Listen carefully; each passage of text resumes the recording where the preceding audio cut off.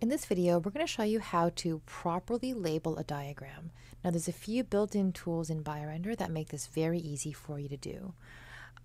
So the first thing you're going to want to remember is to evenly space out your labels as much as possible. So for this example, we're going to use this very simple goblet cell and these 3 labels. So I'm going to make sure that they're not sort of crammed together or unevenly distributed like this. As much as possible, I'm going to try to evenly space them out, like so. Okay, so they're evenly spaced. Now for the line, we're actually going to avoid using this arrow, this very notoriously used arrow that actually makes it a little bit confusing and also aesthetically not the most elegant. So arrows should be reserved for action, for emotion, or movement instead of using it to label an object. So I'm going to actually Alt drag and make another copy here so we can have sort of a side-by-side comparison.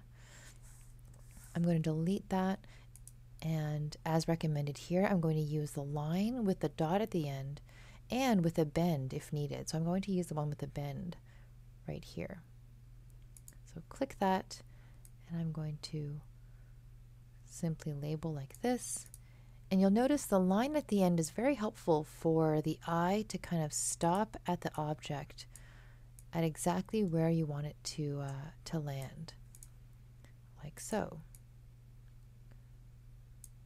Okay, so you'll notice without that dot at the end, if I were to remove it, you can still read it, it's visible, but it doesn't quite land the eye exactly where it needs to. So that little dot really does help kind of anchor where exactly you're trying to point to.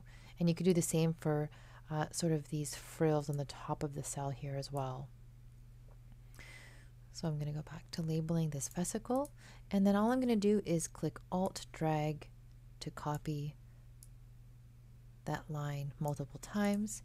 The nice thing here is that we're now following this tip here that's telling us to make sure that the line is parallel to the actual label itself.